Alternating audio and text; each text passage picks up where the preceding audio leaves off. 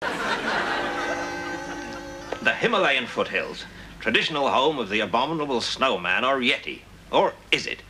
Well, once again, cobblers. The Yeti just doesn't exist.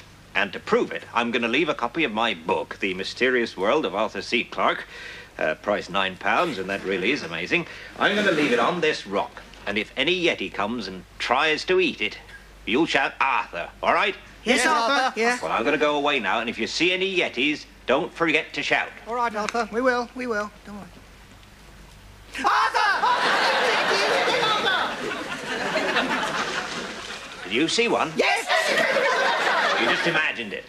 No, we didn't, Arthur. We didn't. It was... There's it again! There's the girl! Arthur! Arthur! Oh. Arthur!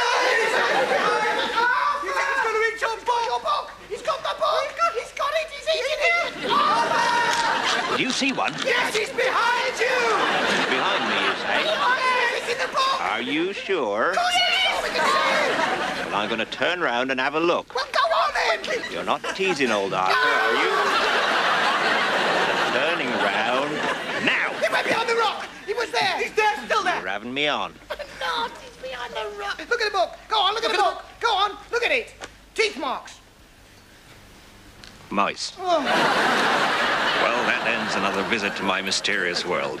And once again, we've proved that the only real mystery is why they pay me a lot of money to stand here and tell you that I don't believe in any of it.